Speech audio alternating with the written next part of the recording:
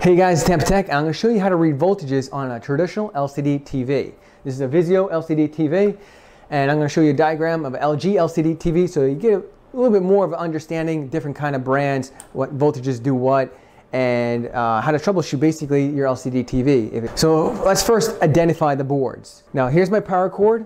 I go ahead and plug in my power cord, and use caution, you can get shocked working on TVs. So the power cord plugs in right here.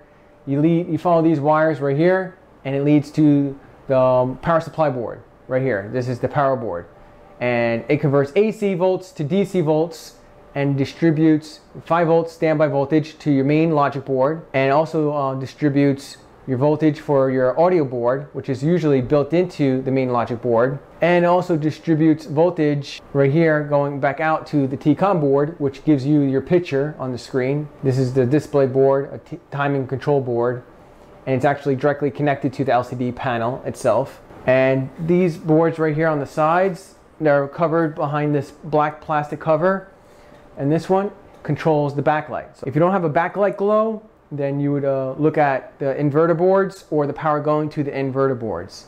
If you have a distorted picture, you would look at the tcon board or the main logic board. And if you don't have power, then you would look at the power board or the main logic board. And then obviously if you don't have audio, you look at the audio board or the power going to the audio board. So let's go ahead and read the voltages, and I'm going to tell you what voltages you should be reading, whether the TV's off or on. So the only thing you need is a $20 voltmeter, and I got a $100 Fluke 12 multimeter. It reads resistors, capacitors, diodes, AC volts, DC volts. It's an excellent meter. I'll leave a link in the video description below if you're interested in getting a Fluke meter. So first things first, you want to check the input volts from the power cord, and you want to put it in AC mode. So let's go ahead and put it in AC mode. That's a V with the squiggle. Check the AC right here. And the power coming in is, there's no polarity, so you could put it either way, you know, doesn't matter. So, but you should be getting about 120. Now if we check the input right here, it's plugged into the power board, and it's 122.7, it's fine. Now be careful, do not touch this plate, this is hot ground. It actually reads a voltage. So if I put my black lead right here and my positive lead right here, it reads 65 volts. Okay, now that you have 120 volts going into the power board, next you want to check the bridge rectifier. Its job is to convert AC volts to DC volts because the TV only works off of DC volts. And this is what it looks like. So the 2 inside pins is the input pins, and on your meter you switch it to AC mode and you should get 120 volts AC. Now on the outside pins is your output pins. And you switch your meter to DC mode and put your black probe on the minus and put your red probe on the plus side, and then you get about a 150 to 160 DC volts as your output. If you are not getting that, switch out the bridge rectifier.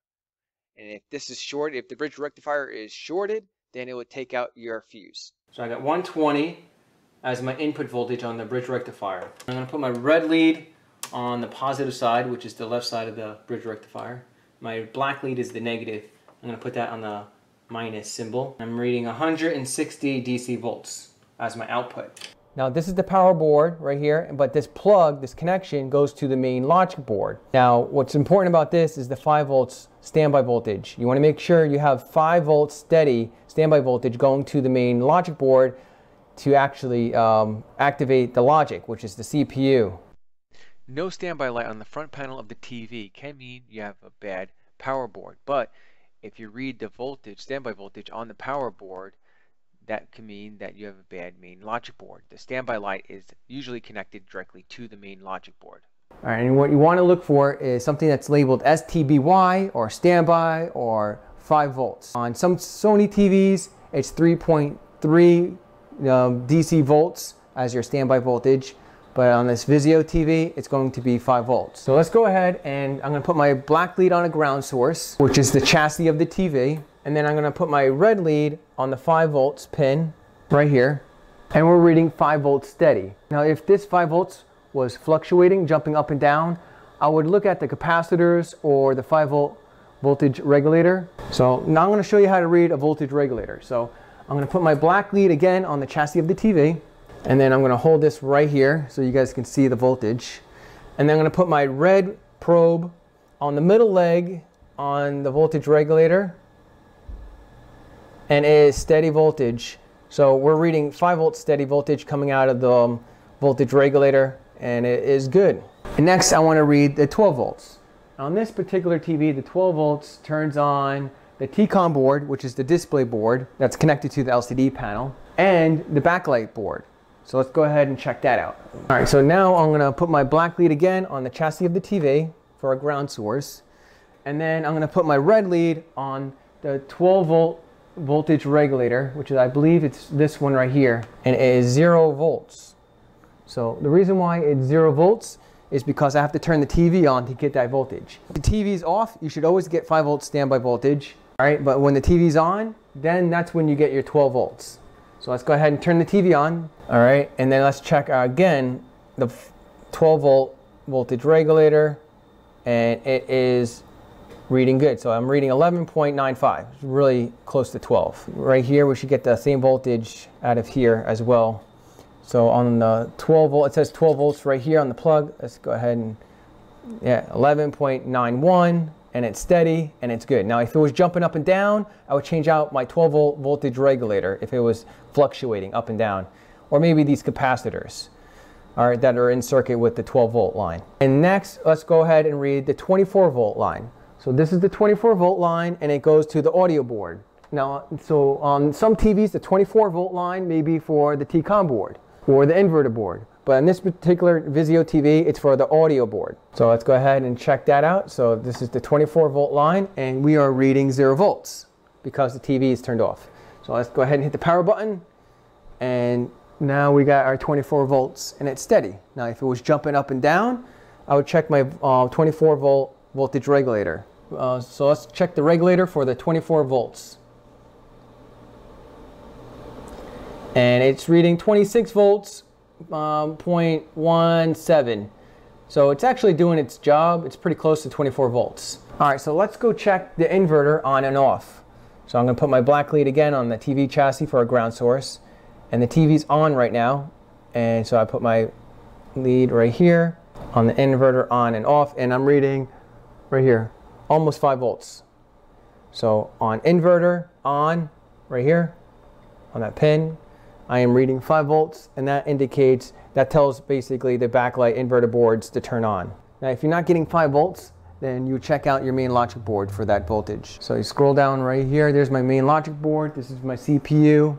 This is my CPU on the main logic board, which is the brains. And here's the connection right here. This is the on, off, channel up and channel down, volume controls, and standby light, all connected right here on this connection. So when you hit on button or you hit on your TV remote, it goes through this connection right here that's connected to the main logic board, goes to the CPU, and the CPU tells the main power supply board to turn on the high voltage. All right, this connection right here is your tcon connection. This is connected directly to the tcon board, and that controls your picture on your TV that you see right up here. And these ribbon cable connections are directly connected to the LCD panel. I replaced quite a few tcon boards on a Sony TV, not so much a Vizio TV. So let's go check the voltage on the tcon cable connection. And let's grab my meter and go to pin 30, and I am reading 11.75, which is pretty good, pretty close to 12 volts, and that's what we should be reading. So let's go see if there's a connection problem on the tcon board, and let's do the same thing on pin 30, and we're getting 11.68. So it's pretty close to 12 volts. And we can also check the audio board. So the voltage going to the audio board is good, and I should have audio. And this is my amp, and this is my amplifier chip right here. So if I'm getting very low volume, then I would change out the amplifier chip and see if that increases the volume. And this connection right here is directly connected to the speakers. And then I'm gonna check the on and off right here. So my on and off pin is reading 3.1 volts. Now when I hit the power button and turn off the TV, it goes down to 0. So every time you turn on the TV, you should get that 3 volts. Now the cable right here going to the inverter board, which actually activates the inverter board, should read 12 volts in this particular TV. Sometimes it's a different voltage depending on the TV brand. But the VCC should be 12 volts. So let's go ahead and read that VCC pin right here. Now you don't want to read these. I'm going to show you how to read the high voltage coming out of these transformers. Do not read this with your meter, or do not touch it. It's high voltage. It will knock you on your ass and fry your meter all at the same time. Now the VCC pin right here reads 0 volts because the TV is turned off. So let's go ahead and turn the TV on. Hit the power button. The TV should be on now. Pretty close to 12 volts. So the VCC is good. So the backlight should turn on. Backlight is on because when I turn off the lights, you can see the light shine through the back plate. Now to read these high voltage wires going to the inverter board to turn on your backlight, which is the fluorescent tubes behind the LCD panel, the only thing you're going to need is a fluorescent tube like this one, a low watt fluorescent tube. So I'm going to take my CCFL, and when you touch it, the light bulb should glow, indicating there is high voltage coming out of the transformers. So yeah, these are live wires, so the backlight should be working fine, and it does, and you can see it shining through.